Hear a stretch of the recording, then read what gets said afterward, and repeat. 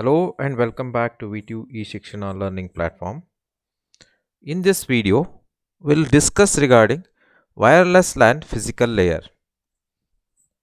So in the last video, we discussed regarding the details regarding IEEE 802.11 project. In that, we discussed regarding a MAC sublayer, and now we're going to discuss regarding the physical layer. So in this video, we're going to discuss regarding 6 specifications of IEEE 802.11, which operates in a different band: industrial, scientific and medical. We call it as ISM band, which is an unlicensed band and which uses a three ranges of frequency, that is 902 to 928 megahertz. Second uses 2.4 to 4.8 gigahertz, and third one is 5.725 to 5.850 gigahertz. So these are the range of frequencies in which these wireless LANs are allowed to be operated, which are unlicensed band. In case if the wireless LAN which is designed to operate in some other band, in that case it requires to take a licenses from the country in which it wants to install it. Every country has its own rule for issuing of those licensed bands. So we're going to discuss regarding the physical layers of this 802.11, which will be very clear from this table. So we'll start with the first version of 802.11, that we call it as 802.11 simply. So it has a different versions.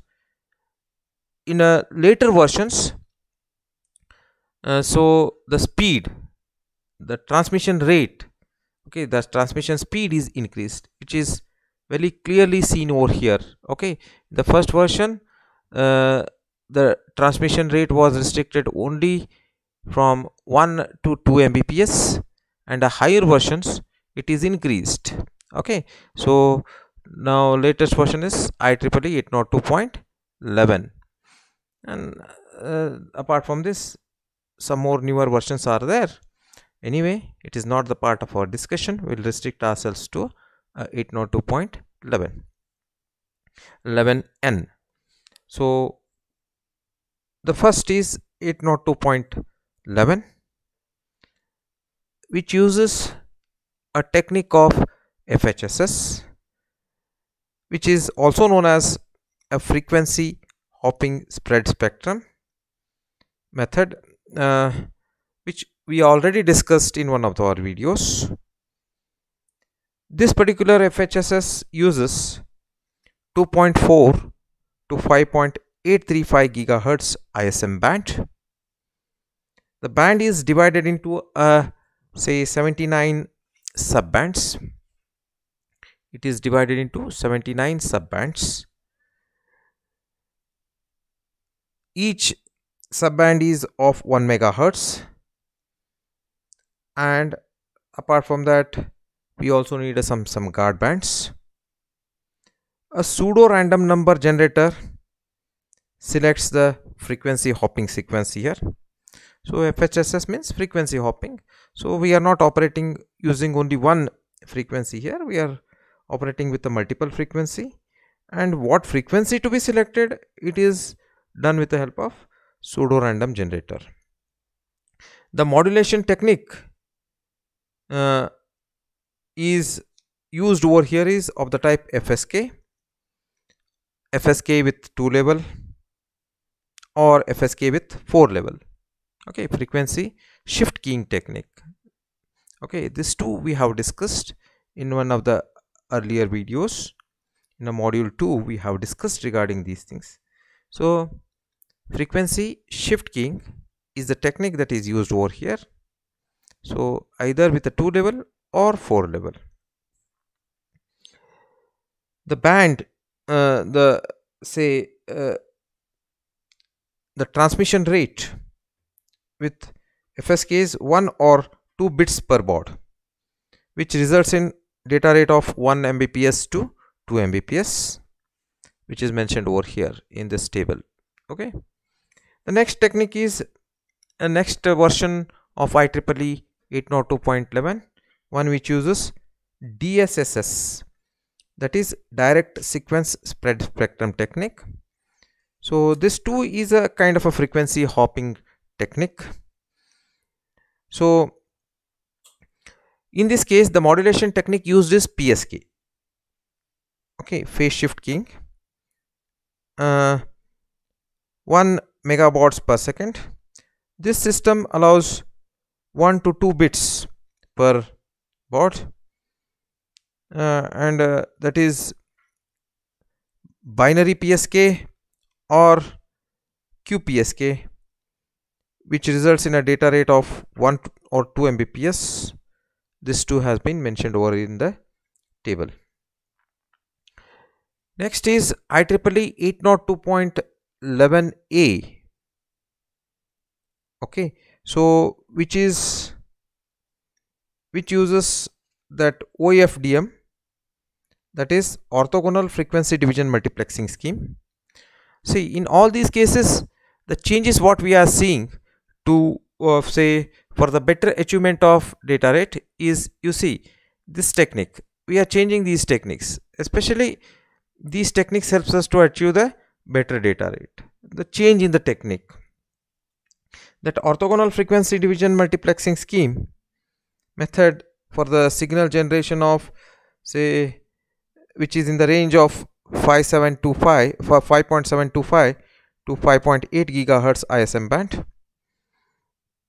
This too is similar to that frequency division multiplexing, with one major difference, that is all subbands used with one source at a given time. Sources contend with one another at the data link layer for the access. The band is divided into 52 bands and 48 subbands, for each sending 48 groups of bits at a time and 4 subbands to control the information. Dividing these subbands into dividing these bands into a subbands, say, reduces the effects of interference. If the subbands are used randomly, the security also will going to be better in this case. This OFDM uses a phase shift keying technique and quadrature amplitude modulation for modulation, and the data rate are 18 Mbps to 54 Mbps, which is very high compared to the earlier version. Next is IEEE 802.11b. Again, that high rate direct sequence spread spectrum, that is HRDSS. Here we have simply mentioned it as DSSS, but the technique actually uses is that as high rate direct sequence spread spectrum, that is HRDSSS method for signal generation in the range of 2.4 to 4.835 gigahertz, and this is same as that of IEEE 802.11 DSS, except that encoding method. That encoding method used is a complementary code keying, CCK.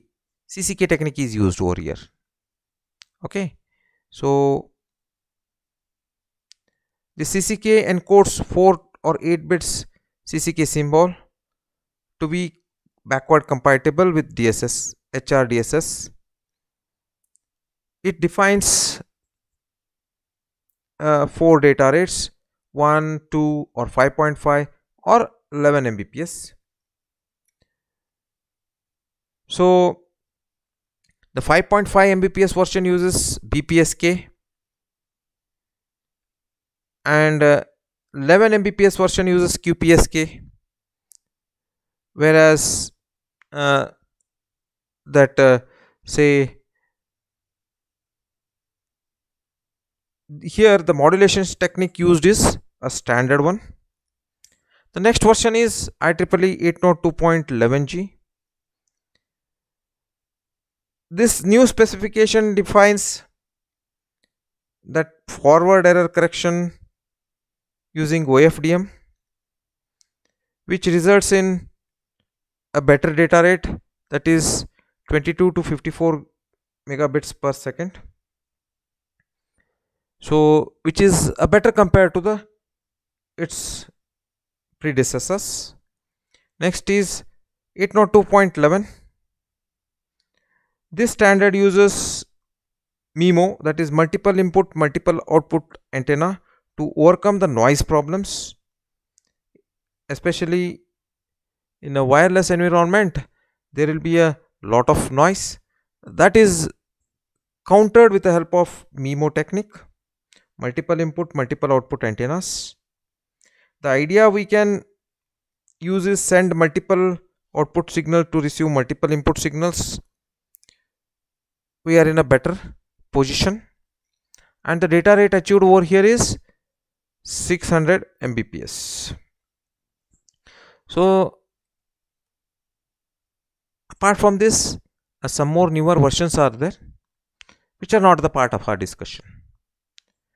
This is all about the physical layer of wireless LAN. So this is a description regarding wireless LAN. So we'll end this video here only. In the next video, we're going to discuss regarding the Bluetooth, the details of Bluetooth. Thank you very much.